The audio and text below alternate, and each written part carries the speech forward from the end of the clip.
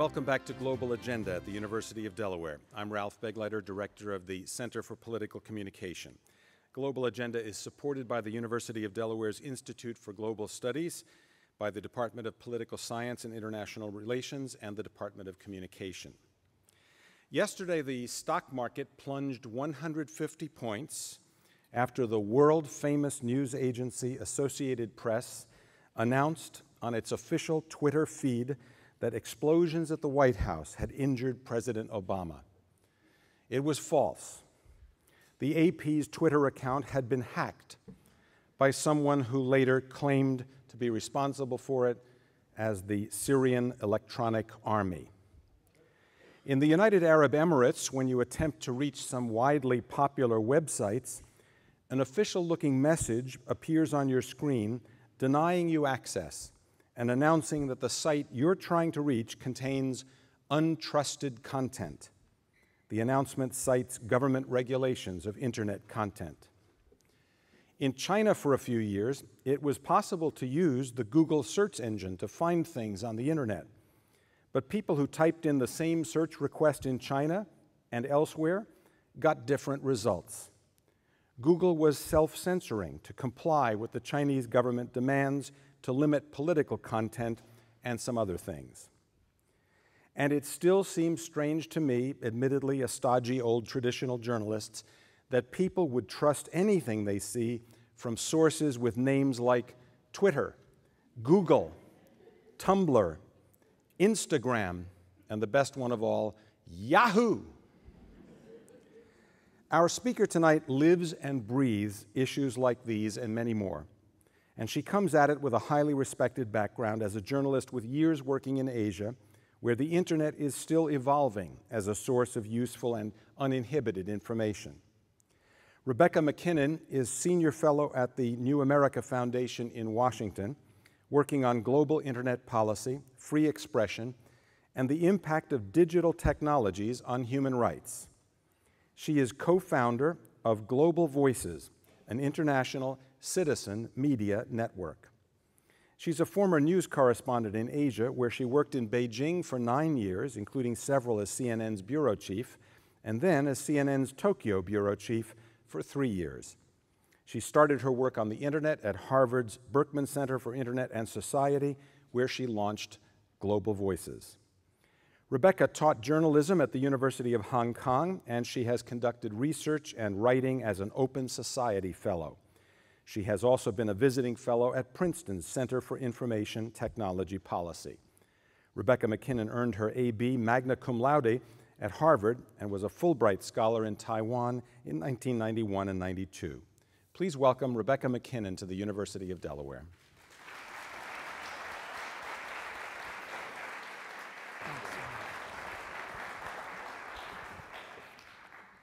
Thanks so much, Ralph. It's great seeing you after all these years. Both moved on to new and different post-CNN lives. And thank you very much to the University of Delaware for hosting me and for all of you who chose to come today. We spent the afternoon with students talking about a whole range of issues, and I kind of realized that, there are so many different possible subjects that we could talk about. But I'm going to concentrate tonight on some issues that I dealt with in my recent book. Oops, I'm sorry, it already advanced. Here we are. Which came out last year, a little over a year ago, which really examines the relationship between the global internet, human rights, and the future of democracy around the world. And my argument is based on what I believe is the reality for an increasing percentage of people around the world. The relationship between citizens and governments is increasingly mediated through the internet and through mobile devices that are in turn connected to the internet. So we're dependent upon the internet and network technologies for our jobs, for our personal lives, but increasingly for our politics, for our information about what's happening in the world, for our ability to organize, to bring change to things that we want changed. But the challenge is, and in the book I argue, that we can't assume just because the internet exists that the internet is going to operate in a manner that most benefits the citizen, the individual. And it will only benefit the citizen and the individual. The internet will only be compatible with human rights and democracy if we work to make it so. Just as in our physical environment, our communities will not be governed in a way that respect our rights and interests unless we are involved in the governance and in the shaping of these communities. And it's no less true for the internet than it is in our physical world. But it's a complicated situation. And one of the things that I called for in the book, which I finished in August of 2011, and then it went off to the printer, and it's an old school printed book, so it takes a few months to actually come out. And just a couple weeks before my book actually hit bookstores and was actually going to be shipped by Amazon, what happened? WikiLeaks went dark for an entire day in protest. It was very interesting because one of the things that I was calling for in my book was that if we want the internet to remain open and free and compatible with our rights, we need a movement to fight for it. And here a movement was becoming much more evident. Now, why did WikiLeaks go dark on January 18th of last year? It was in protest over a bill in the House of Representatives known as SOPA, the Stop Online Piracy Act, and it had a sister bill in the Senate, the Protect IP Act, which had been put together, not with the intention of repressing citizens or censoring speech, but to protect copyright, which is something that actually a lot of constituencies in their country want the government to do a better job of doing on the internet. But the problem is that the law hadn't thought through how do you do this in a way that doesn't end up infringing on other rights. And the law, the way it was written, was going to place responsibility on internet companies for the speech of the users and hold them kind of responsible in advance for whether or not the users violated copyright.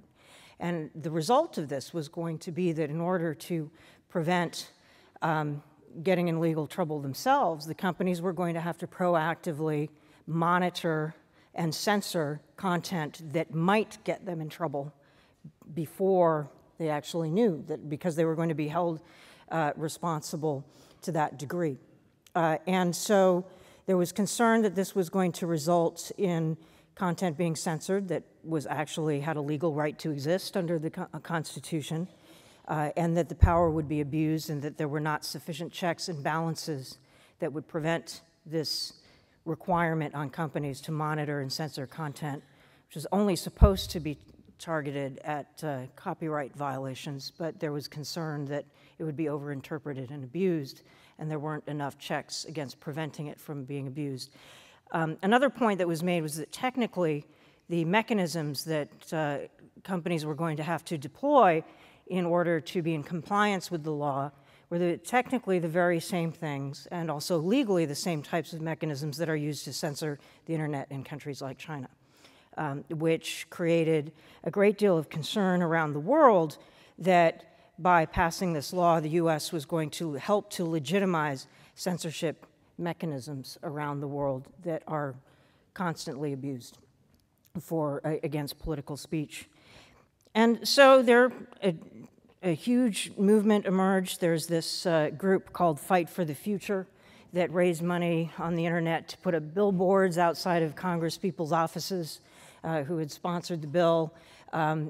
Companies kind of rallied, also internet companies rallied in opposition to the bill, and a bill which just several months before in Washington people had assumed was going to pass, ended up getting killed because of this movement. And this was an example of the kind of power of people to kind of change the way that basically express concerns that efforts to regulate the internet for well-intentioned reasons had to be better thought through in order to prevent abuse. In Europe around the same time, there were protests against a trade agreement that the United States was actually pushing forward with its trade partners called the Anti-Counterfeiting Trade Agreement that had similar measures in it to SOPA. And actually, all of the European Union countries had actually signed on to this, but it hadn't yet been ratified by most parliaments, and a huge groundswell of popular opposition arose, and this is one protest in Poland that took place, and the European Parliament ended up rejecting the whole thing, and a range of national parliaments also ended up rejecting the treaty because of the groundswell of public opposition, prior to which nobody had really been paying any attention at all to this legislation. And this is again an example of citizens recognizing that you can't just expect everything's going to work out unless you're paying attention to the details of the laws that are being proposed to regulate the internet and make sure that not only do they accomplish whatever it is that they're meant to accomplish, but they do not create mechanisms that could actually stifle speech or limit speech in different ways. And this movement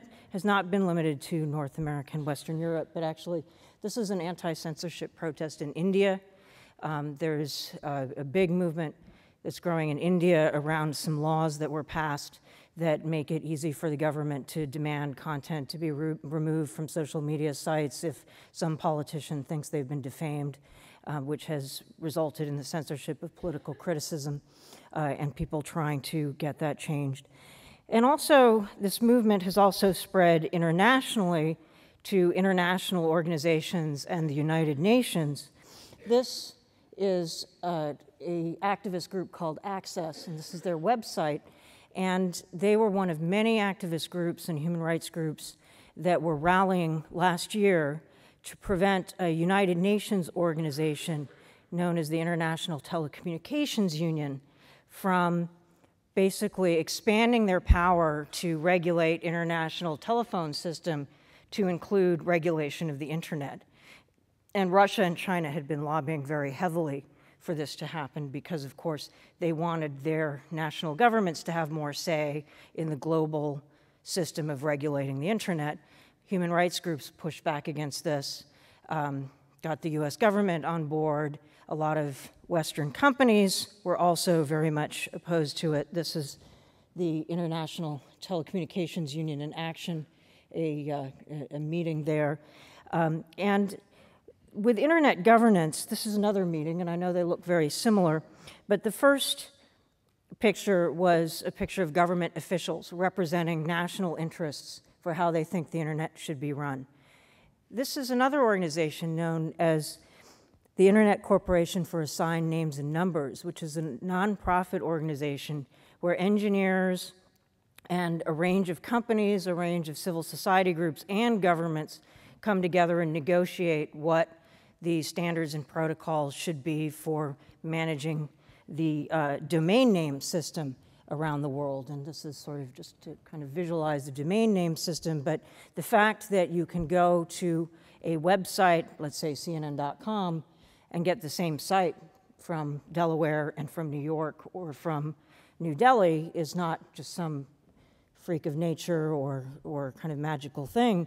It actually requires a great deal of technical coordination so that networks around the world are actually taking you to the same website when you type in the same address. It's actually quite complicated. And there's a whole governance system around that and around who gets to control domain names, who gets to create domain names, and a whole kind of regulatory, non-governmental private regulatory system around that. And that's one of the functions that the United Nations was talking about moving, at least in part, to be controlled by the United Nations instead of basically what we call a multi-stakeholder organization where you have various internet experts, engineers, companies, civil society groups really negotiating what's in the best public interest, as opposed to governments, basically kind of voting, whatever the majority of the most powerful governments want to do gets to happen. And of course, this is a site that was put together by Google to try and get people to petition around the world. And so it was a very interesting kind of alliance of certain companies and human rights activists, free speech activists, and certain democratic governments kind of pushing back against efforts by the United Nations to governmentize basically a relatively privately run internet governance system that we have today. And what this really speaks to is the way in which the internet is challenging the classic concept of national sovereignty and the concept of governance with the nation state as the organizing principle, and the nation state being the organizing principle through which power is both wielded and held accountable.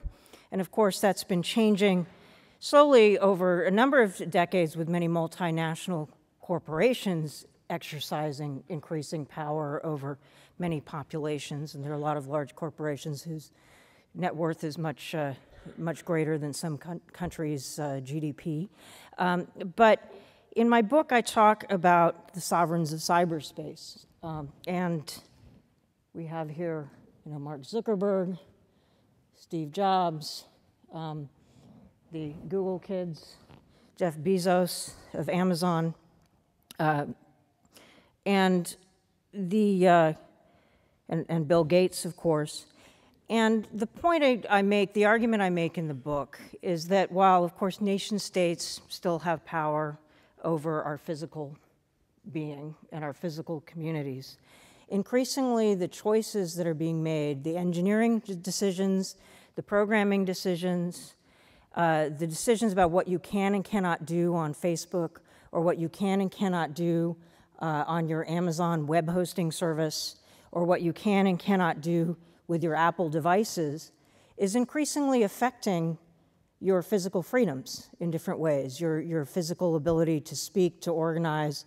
Whether or not your privacy is respected on Facebook may have real-life implications for your freedom or lack thereof in real life, or what you can and cannot do on Twitter might affect, again, a political outcome. We've seen actually sort of interesting codependencies where, I think we've just had a presidential election where social media was a very important factor, and one of many important factors in the outcomes. And so I like to show this map, which is the world map of social networks, and I think it juxtaposes very interestingly on the map of national sovereignties. And what you have here, and this is the latest one that was published, this is published twice a year by an Italian internet company or internet consultant. And what he does is he works out through a kind of system of what's known as Alexa rankings, which rates kind of the usage of different sites, which social network is most popular in which countries. So you see all that blue? Those are all the countries where Facebook is the most popular social network. And as you may have heard, if Facebook were a country, it would be the world's third largest after China and India in terms of population. The countries that are not blue, very interestingly, Iran, which blocks Facebook, China, which also blocks Facebook, and Russia, which doesn't block Facebook, but for various interesting reasons has still been able to maintain dominance of Russian companies in the social networking space. And so you have some countries, which are not democracies, really pushing back at the growth of Facebook and the popularity of Facebook and seeing it as a threat to their national sovereignty, which is why when you try to visit Facebook in China and you're using a Chrome browser, it looks slightly different depending on what kind of browser you use, but you try and visit Facebook in China, this is what the Great Firewall of China looks like from the inside. You get an error message. This page cannot be found. And in China, there are a lot of pages that cannot be found. And that is what people like to call the Great Firewall of China in action, blocking Facebook and Twitter and all the big social media sites. But Also, a whole range of Chinese language sites operating outside of China that have content that the Chinese government objects to. But that blocking system is really only the first layer of censorship in China. The second layer is something, I know this is a Chinese language page, but this picture of this ceremony is interesting. This is a ceremony conducted in 2009, and it's called the Internet Self-Discipline Awards. And it's offered, it's given to the top companies in China every year that do the best job of policing their websites in terms of removing content in accordance with the government's requirements and in monitoring users and informing the authorities in appropriately rapid fashion about troublemakers on their sites. And I actually got into this ceremony in 2009, and one of the recipients, you might be interested to know, was a gentleman named Robin Li, who's the CEO of a search engine called Baidu, which is China's largest search engine, and it's listed on the stock market here in the United States and gets a lot of American investors investment. In fact, there are Americans on its board. That's how it works. And this is sort of an example of some of the censorship in action. This is one of their social media platforms. I did some experiments on Chinese social media sites trying to post sensitive content. This is an article about a Nobel Peace Prize winner who has been put in jail for 10 years, and I couldn't even publish the article. So it's not just about blocking the content, it's about keeping it off the internet entirely. And this kind of self-discipline and this mechanism was actually the same mechanism that US companies would have had to deploy if they had to abide by SOPA and keep any potential infringing copyrighted content off of their sites in order to avoid either fines or prosecution. And this is one of the reasons why many people in this country objected to that law, even though its intent was not political censorship, but it was going to put in place mechanisms that are just too easily abused or misused, or that could overcompensate in ways that would chill political speech. And so the roles of companies and the decisions they make, whether or not to abide by these types of systems or not to play ball, as Google sort of ended up moving out of China because they didn't want to comply with this kind of system anymore. The decisions that companies make is critical to our physical freedoms. And the question is, how do we hold them more accountable? Much has been made of the role of social media in the Arab Spring. We have Tunisia here, we have Egypt over there. And certainly social media played a part in the downfall of two dictators, although there are many other parts of the Middle East where dictators remain very much in action.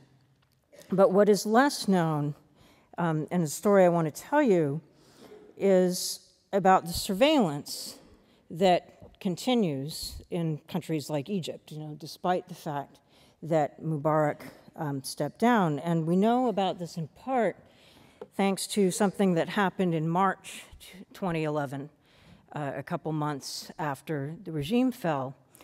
It was very interesting. I was trying to get my book written in the middle of all this change and kind of rewriting my book constantly.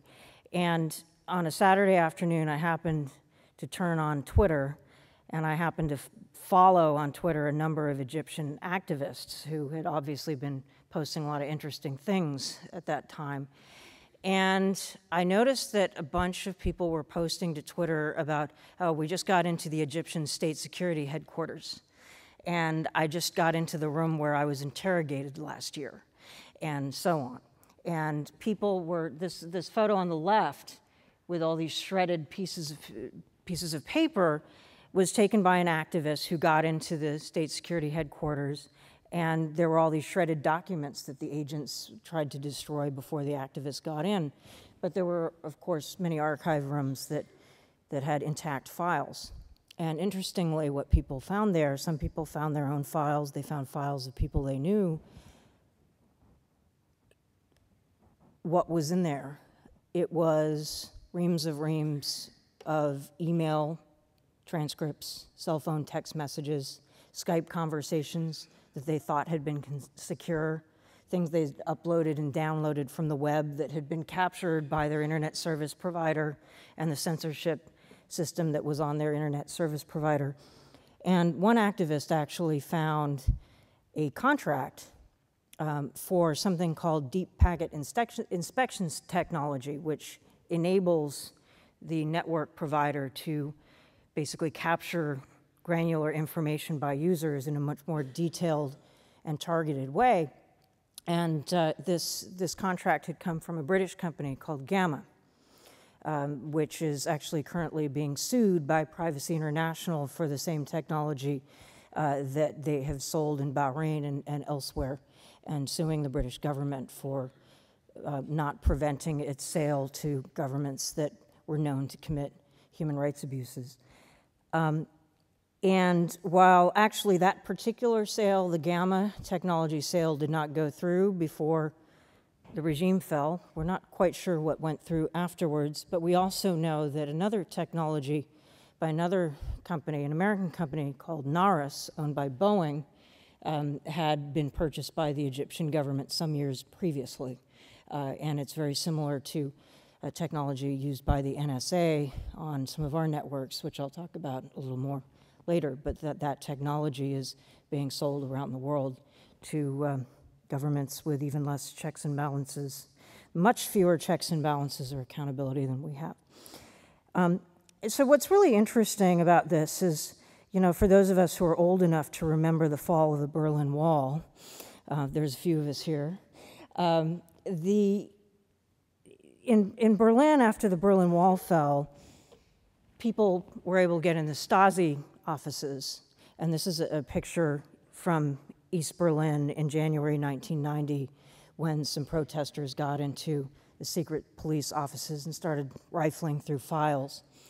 Later on, the unified government decided that the secret police files should be allowed to be open to any citizen that wanted to see their Stasi files from previous times, and some people elected to take a look at them and found that, you know, neighbors, sometimes relatives, sometimes spouses, sometimes children had been spying on them. And after a while, then a lot of people decided they didn't really want to know. And it's a very traumatic thing in East German society, when German society generally. And of course, the concerns about surveillance in Europe today are very much grounded in these experiences that people had both during the Cold War and earlier. But people in Europe are also increasingly concerned, and there's increasing media coverage about another problem, about how these technologies are deployed and marketed by companies based in democratic societies and are being used to facilitate repression in lots of different places. And so this is an investigative journalism website called Uppdrag Granskning, based in Sweden. And they did an investigative report last year in which they uncovered that the major Swedish-Finnish telecommunications company called Telia Sonera had been assisting with the surveillance of political dissidents from Azerbaijan to Belarus and a number of other former Soviet republics. And this created a huge scandal in the Swedish media. And Telia Sonera initially responded by, this is what we have to do. We're a business. We have to follow the law of the country we're in. Give us a break, leave us alone. The public didn't respond well to that, and shareholders actually, to the Swedish shareholders' credit, didn't respond so well to that either. And Telia Sonera actually, under pressure from shareholders and from the media and in part from some sectors of parliament, ended up contracting a Danish human rights organization to conduct a human rights assessment of their entire company and to give them recommendations for how they can mitigate surveillance problems in their networks around the world. This is still ongoing. We still don't know kind of what's going to come out of it. They also committed to have a dialogue, or to lead a dialogue with a number of other European telecommunications companies about what their human rights responsibilities ought to be. And again, the outcome of that dialogue is yet to be seen, what concrete measures these companies will take as they're trying to generate profits around the world, also yet to be seen, but a very interesting development nonetheless. And the point really is this, that, you know, I think there's kind of a naive and I would argue dangerous assumption that permeates a lot of media narratives and kind of political discourse and also sort of activist assumptions. That is that, you know, you have, to oversimplify slightly, but for purposes of illustration, you have authoritarian countries there, you have democratic countries there, and thanks to the internet and new technologies, it's just inevitable and inexorable that these guys are going to sort of evolve over there. And it's just you know, determined by the nature of technology that that's going to happen. There's a big assumption that is made, I think, throughout our policy circles, media, and so on, and I would argue that we cannot assume that. Depending on the quality of laws, the quality of the nature of corporate decisions, the extent to which the internet is being governed, engineered, and legislated, and what kind of choices are being made.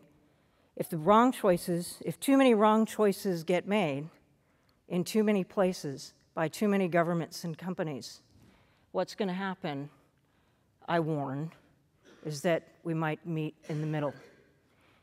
China will become a little more free because people are talking about more stuff on the internet, but it's not going to democratize necessarily.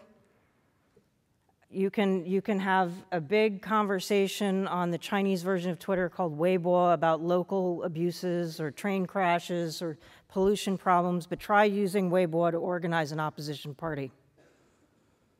It's not going to happen.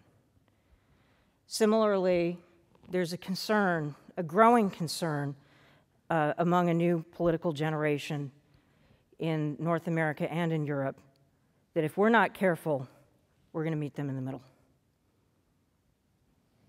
unless we work to ensure that that doesn't happen. One of the members of this new political generation, coming back to East Germany, since I've been on this East German kick a little bit, is this guy named Malte Spitz, who's a Green Party politician.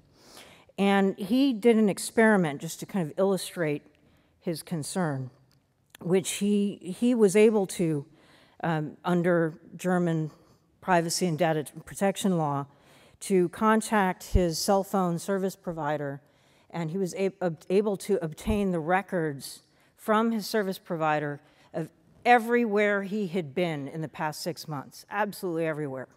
And then he teamed up with a German newspaper, and they created this huge infographic. And based on the records from his cell phone provider, you could trace absolutely everywhere he had been in that 6-month period. And even if you didn't have, you know, incontrovertible, even if that phone was not registered to his name, all you needed to do is have enough information about that person who's where he's been to triangulate the rest. And he did this to emphasize the fact that in the past, in the old society in East Berlin, it was the state had to mobilize neighbors and loved ones and cousins and, you know, teachers and students to spy on each other in order to obtain records. Now our technology is just generating this stuff everywhere. And so the issue is, how do you prevent that? Part of the issue is to what extent, you know, why are we collecting so much information and retaining it, and who should be required to retain it, but also the use of that information, the access to that information, and how do you prevent abuse? Because we want the convenience of the technology, but how do you prevent abuse of the surveillance power that's baked in?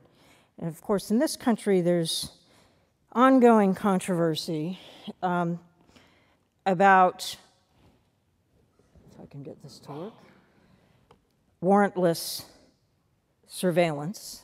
This is a facility at Folsom Street in San Francisco, AT&T facility, exchange point that basically handles a great deal of traffic in and out of this country and the rest of the world.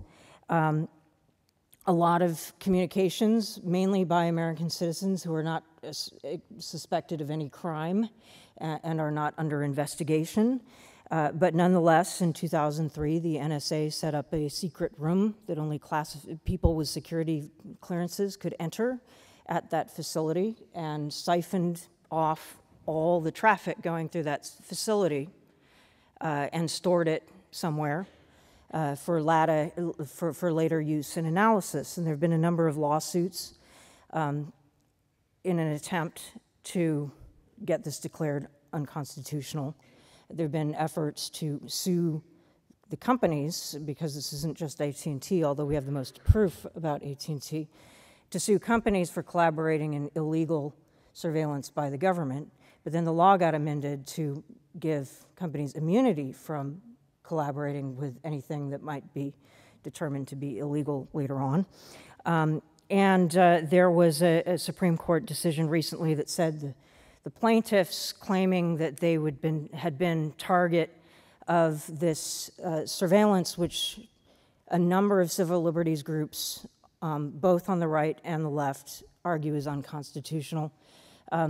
The Supreme Court said that the plaintiffs in this case couldn't prove that harm had been done to them, so therefore the case was thrown out.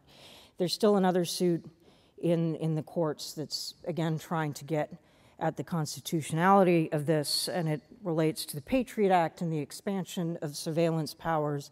But ultimately it comes down to, how do we make sure that this power is held accountable, that we even know what's going on, that we can even know whether the power has been abused, or if it's so obscure, if you can't know who's abusing the power, or if harm has been done, how can you hold an abuser accountable?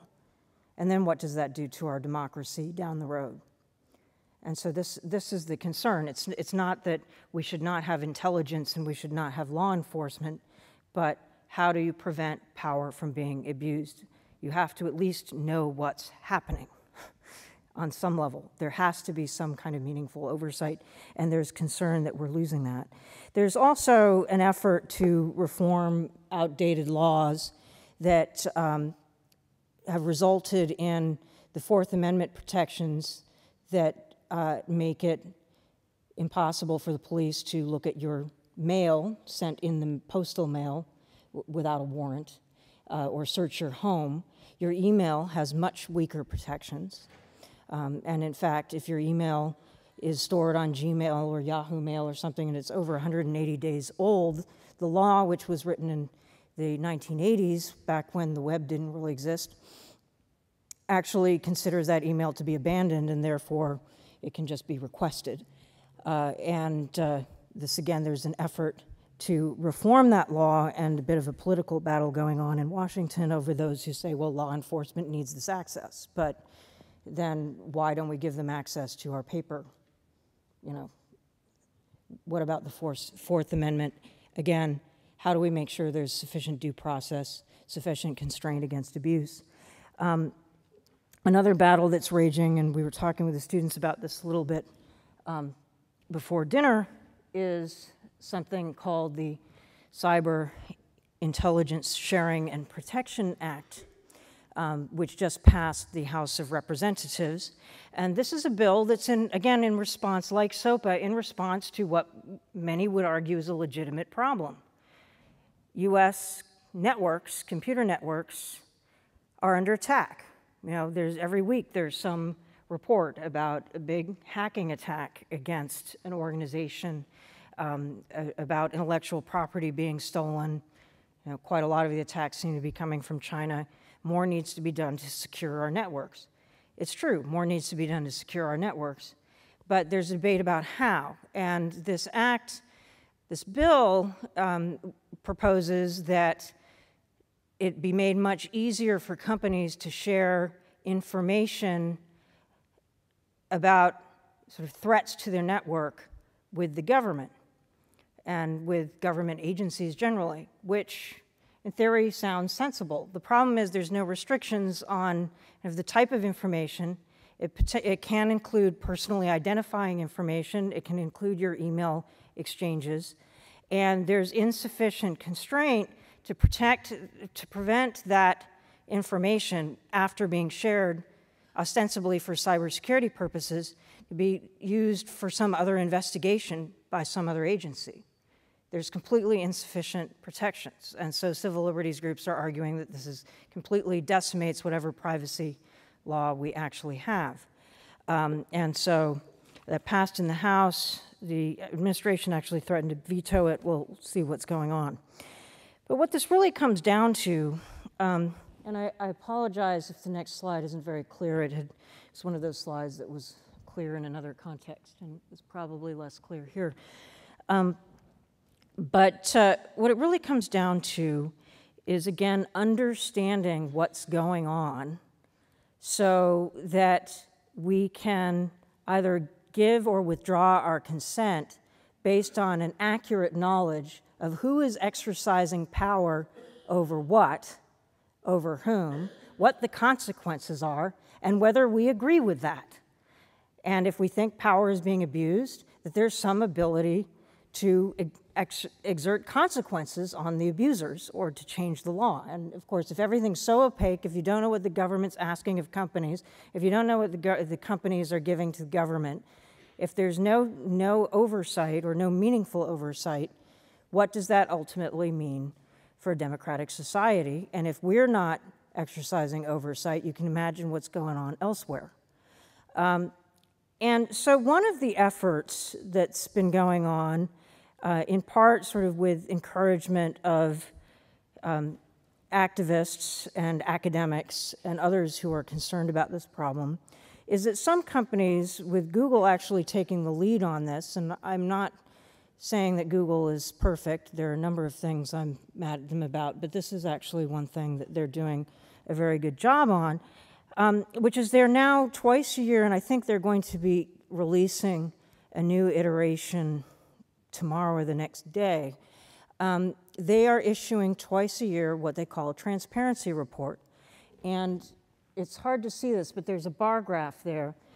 And you can click through country by country, and they're giving data about the number of government requests they're receiving for user information, country by country, and also what percentage of requests they actually complied with, which means what percentage of requests they refused.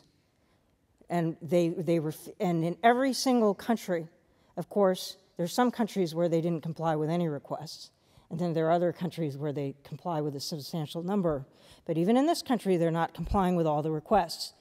Under what circumstances do they refuse to comply with a request? When they determine it's not legal according to the law of that very country.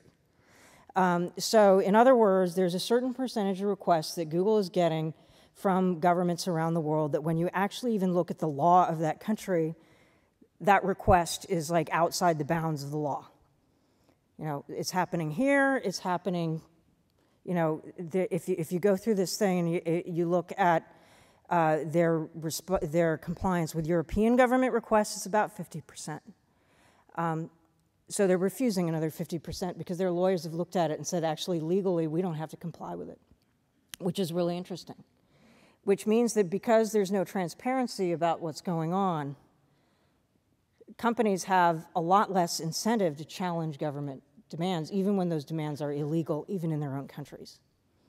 And what we found actually from research that a number of groups have done on law enforcement requests to cell phone companies and internet service providers in this country, none of which release data about the number of requests they're getting or the number of requests they're complying with.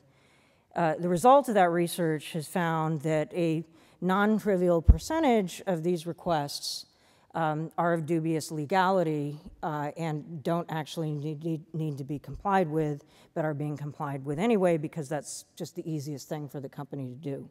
So that there's a growing what we call transparency movement around demanding that companies be transparent about this relationship with governments and law enforcement as a first step toward greater accountability both for governments and companies. And as you can see, I'm not talking about Saudi Arabia and China anymore, but my argument is if we don't get it right here, the rest of the world has a much lower chance of getting there or getting anywhere close. Just to mention a few more movements and then I'll end, just a few things that are going on.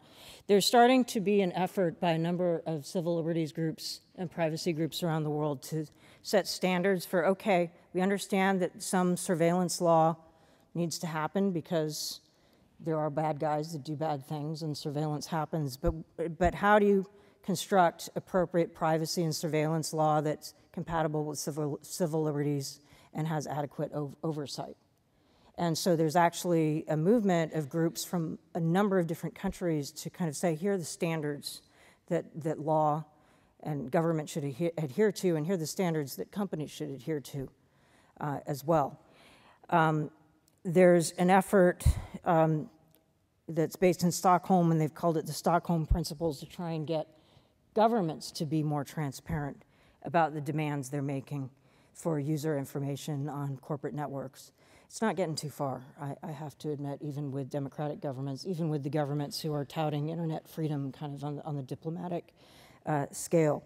There's something called the Global Network Initiative, which I'm on the board of, which is trying to get internet companies to sign on to core principles on free expression and privacy, and then actually agree to be audited on whether or not they're adhering to their commitments. Unfortunately, not too many companies have joined: Google, Yahoo, Microsoft, and then another company called WebSense and a startup called Evica. Facebook might join, we'll see. They have to decide soon. That would be useful, but no, AT&T has not joined, none of these guys, Verizon, Comcast. They're not being held accountable, or they're not even agreeing to make the commitments, which is troubling. You also have activist groups in a lot of countries now, particularly in Europe, just trying to get their own governments to enforce their own privacy laws. There's a problem in Europe where Facebook is actually found to be in violation of a lot of privacy law, but the sort of Irish government, which is where Facebook is based in Europe, won't enforce its own law, so there's efforts to kind of lodge complaints and file lawsuits in that regard.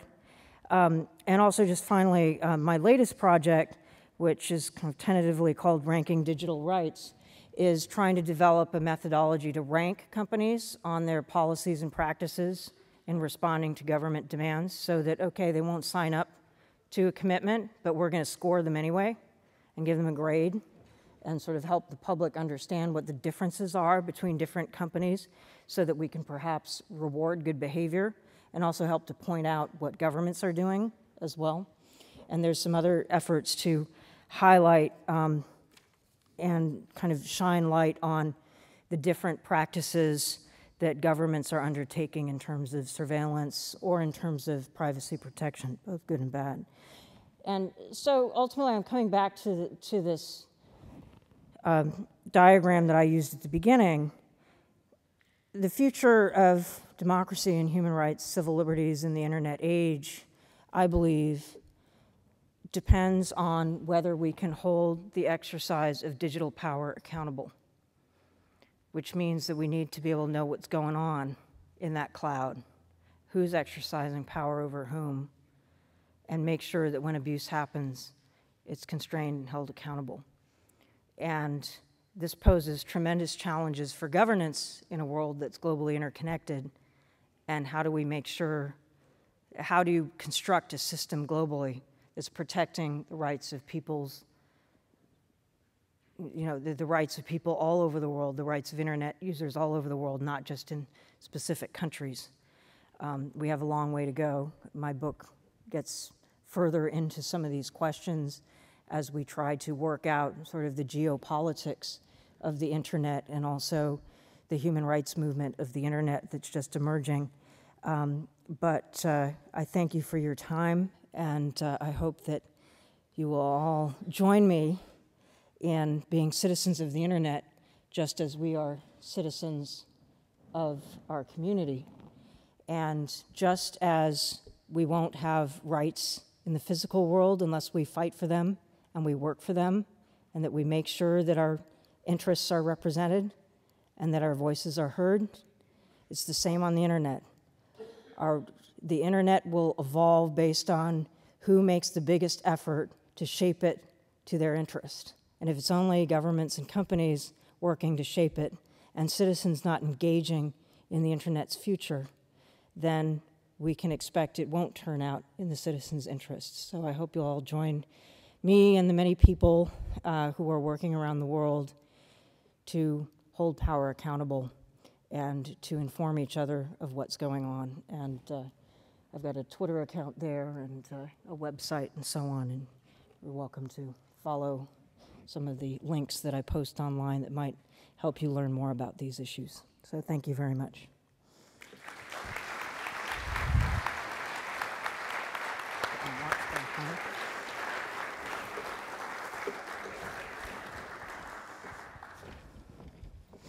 Thanks, Rebecca. I've got to ask you kind of a bottom line question at the end of this summary, which is, if you had to judge it, would you say that it's a corporate threat or a government threat that is most significant to citizens' freedom and rights on the internet? It's really a combination. I think the greatest threat is when you have unaccountable government combined with unaccountable corporations together. That's where the greatest abuses happen.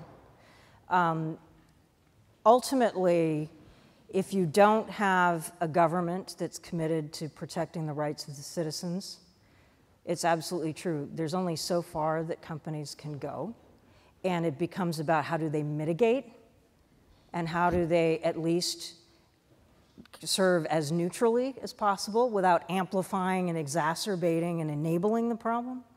But, you know, the companies aren't Human Rights Watch or, you know, so on, but at very least do no harm.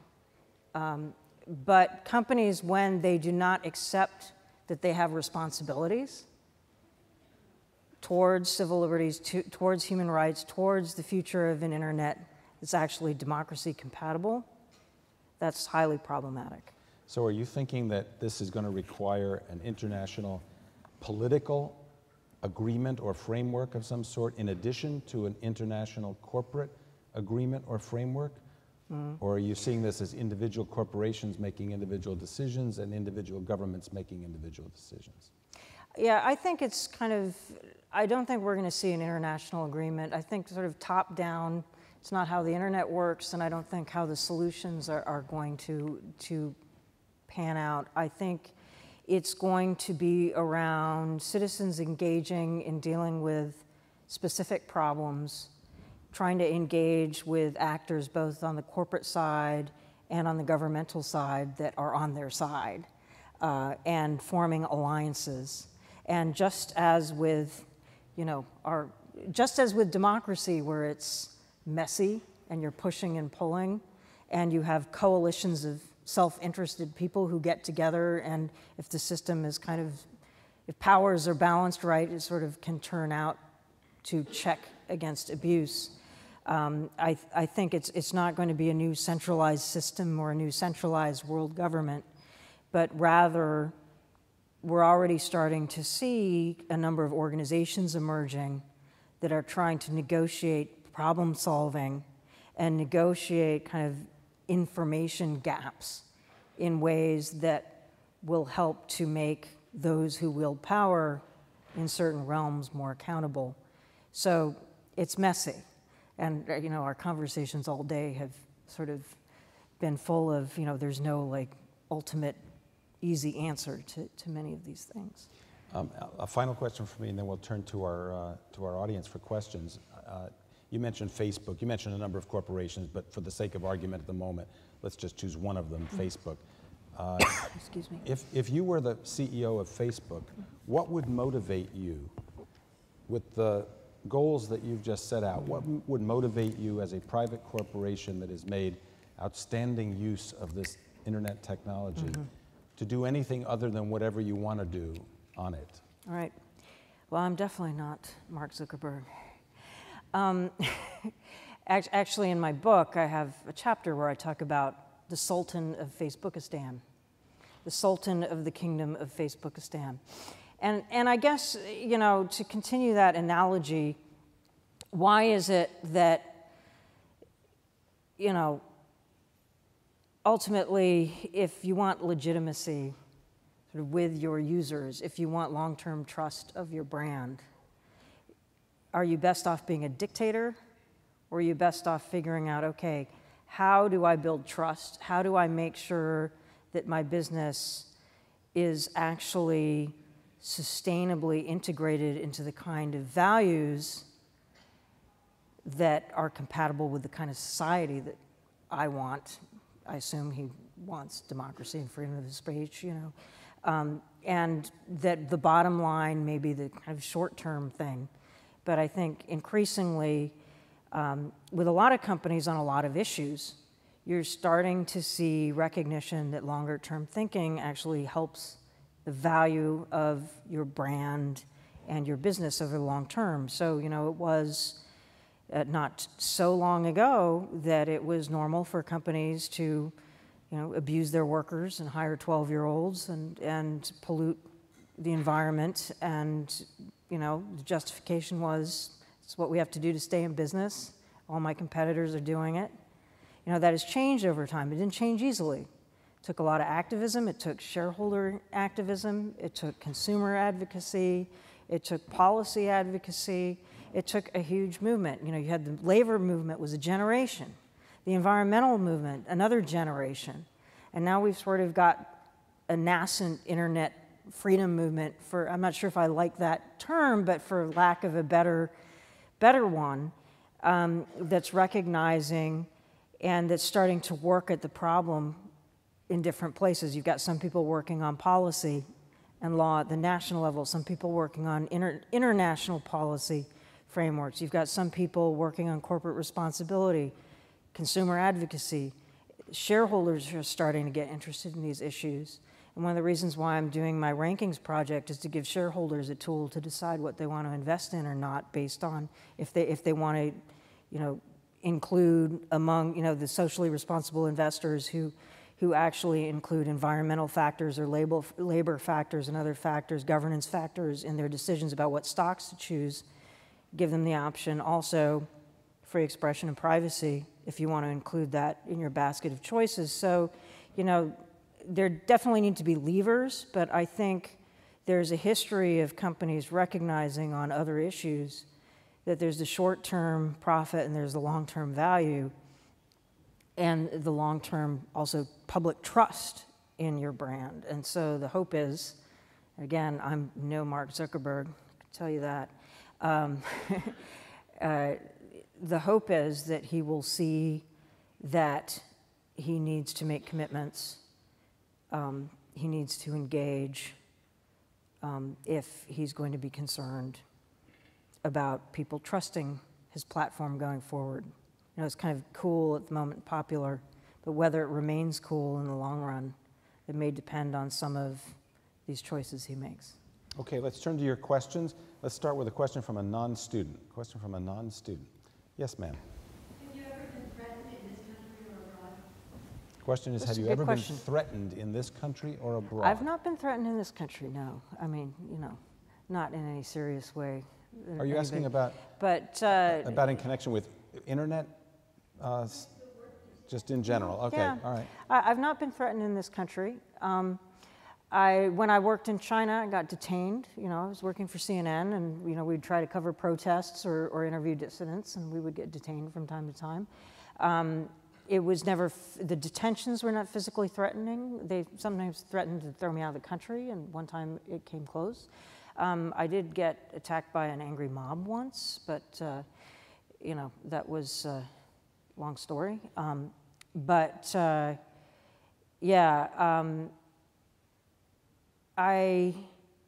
So I guess the answer is I've sort of been threatened, but I haven't been threatened in ways that made me really scared, except when I got attacked by the angry mob. And let me frame it in the terms of this topic tonight. Have you been threatened, and I don't mean in this case physically threatened perhaps, but have you been threatened by corporations or governments who disagree with your point of view on this topic? I've not. I mean, other than Chinese government threatening to throw me out of the country, which is a kind of threat. I guess it also, I mean, for the past 10 years, I've been working pretty independently. And so if I was really concerned about losing my job, I might be making different choices. Or if I had a different type of job, and what you consider a threat and what your priorities are. And I just happen to be fairly unusual in that I don't have anybody depending on me financially, so I can take a lot more risks than some people I know are willing to take in terms of just angering certain people. But physically, I've been lucky. I mean, I know people who do get kind of just threatened by, more by crazy people than anything else, and that's not happened. How about a question from a student? Question from a student. Yes, ma'am. One of the things that I find very difficult about this is just how confusing it is. Yeah. When I speak to other graduates in engineering, Yeah. we have discussions about, is this piece of software more trustworthy than that piece of software? And even when you read all the explanations, it doesn't always make sense and it's not clear. And I can't imagine that everybody is even doing that. Yeah. So it feels like how can us as a society make a difference if we can't understand it? Yeah, it's really hard. So, I mean, that's the question. Hang on. Yeah, The question right. is, it's all very confusing. It's technical. It's politically and socially and culturally confusing, and even engineers who try to understand this stuff have a hard time with it. And so the bottom line question is, how can we as citizens, as you've urged us to, become involved in these issues, make a difference when we have a hard time understanding? Yeah, no, I mean, these are really hard issues. And one of the things that the human rights community is doing, and that we're doing with the Global Network Initiative, which unfortunately not many companies have signed on to, is ask that companies, when in the course of developing a new product that's significantly new, or going into a new market, or a combination of both, should be conducting what we call human rights impact assessments, but sort of have components of privacy impact assessments and other risk impact assessments. And the point is because sort of in the abstract, it is hard to know, is this software or is this piece of hardware, kind of what's it going to do? But you try and run it through scenarios. So one of the things that some people are developing is a method where you say, okay, I take this software and I take this software.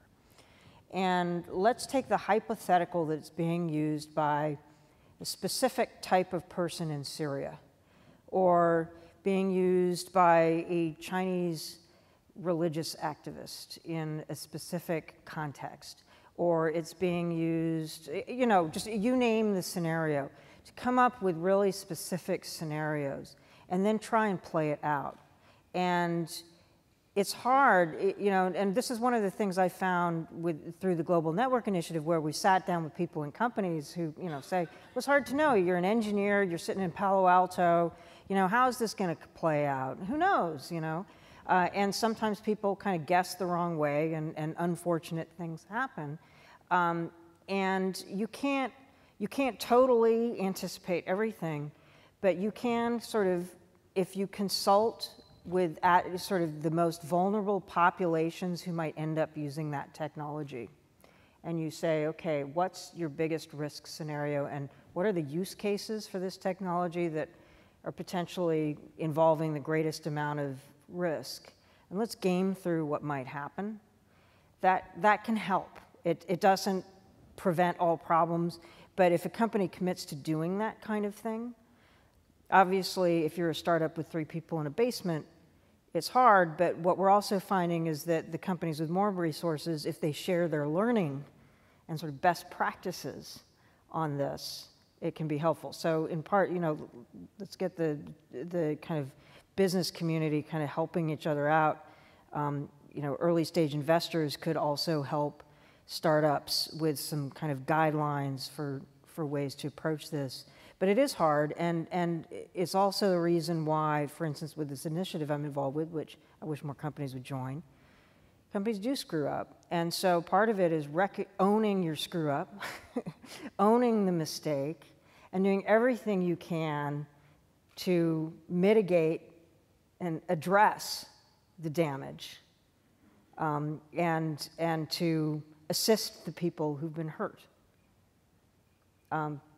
And that's a very important part of it too. And we're starting to see some companies actually doing that here and there, but it's kind of goes against their instinct for all kinds of reasons.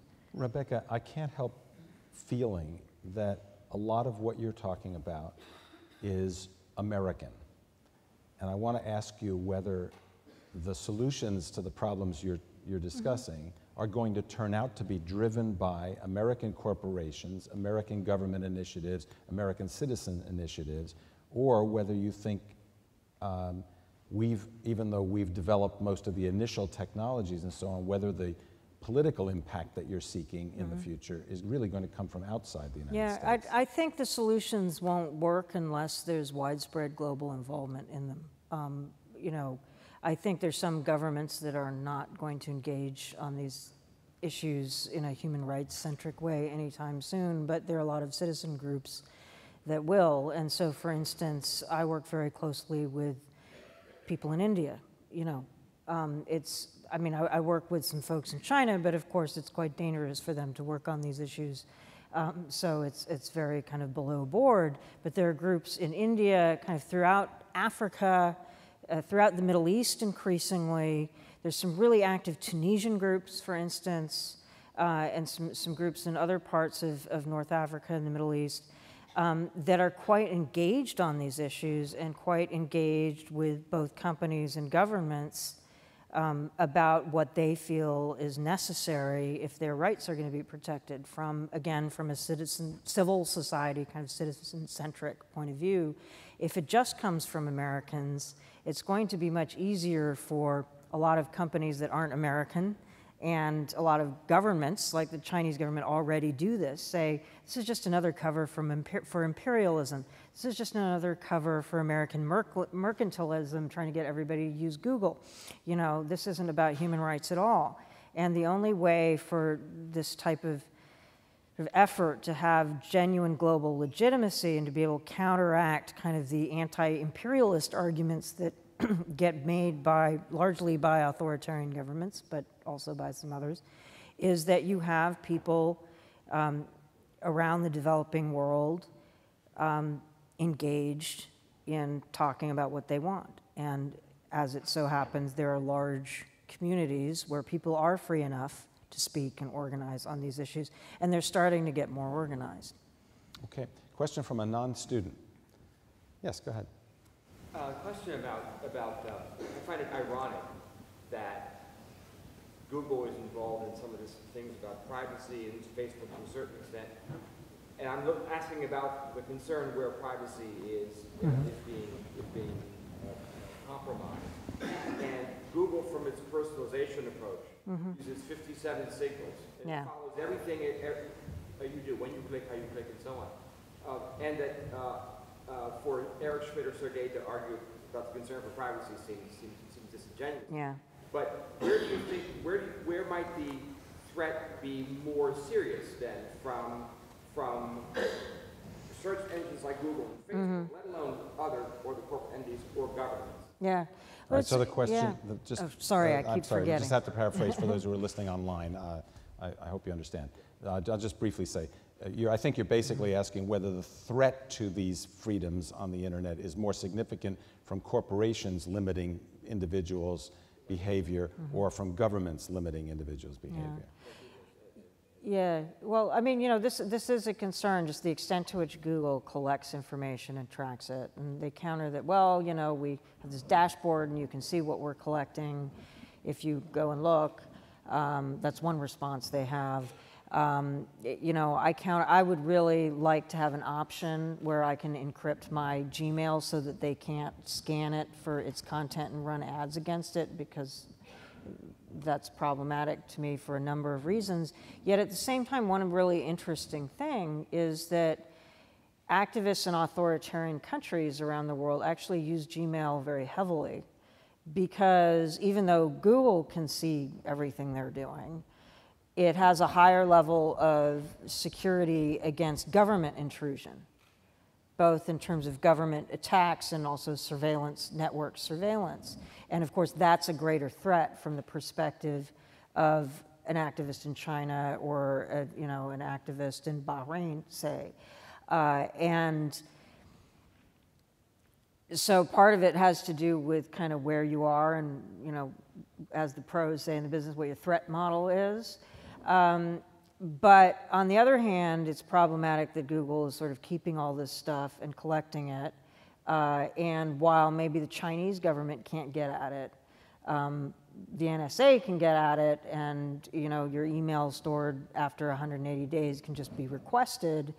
And even people like the former director of the CIA got caught out because of that, which is pretty funny, or not. But you're talking about David Petraeus. Yes, and his affair. But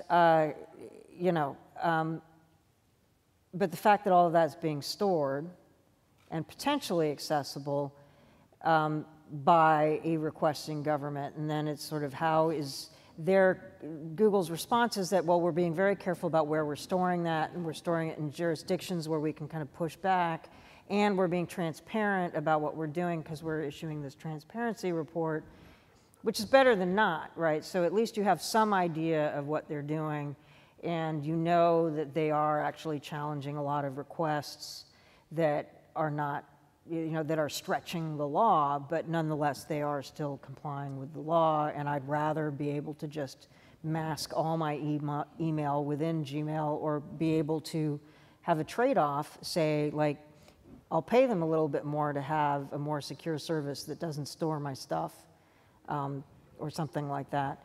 So I wish they would give us more choices. But I guess given what they're doing, I'm at least glad that they're trying to be transparent and they're trying to push back. That doesn't, of course, again, it doesn't go all the way for me, but it's better than collecting everything and then being really opaque about what they're doing. So they've kind of gone halfway. I wish they'd go farther. Devil's advocate question, though. If you were Google, wouldn't you answer, well, just use another email client if you don't like ours? They're easy to find. They're easy to create yourself. You don't have to use our product. That could be a corporate response. Sure. Well, that's often the response. Actually, Google, to its credit, I have not heard them say that for a number of years. Well, they've sort of graduated from that response. There's some other companies, I've heard that response from Facebook fairly recently, and from some other companies. My